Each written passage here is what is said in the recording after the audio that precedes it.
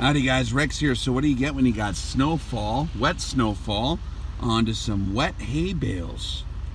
You have yourself some spontaneous combustion type stuff going on.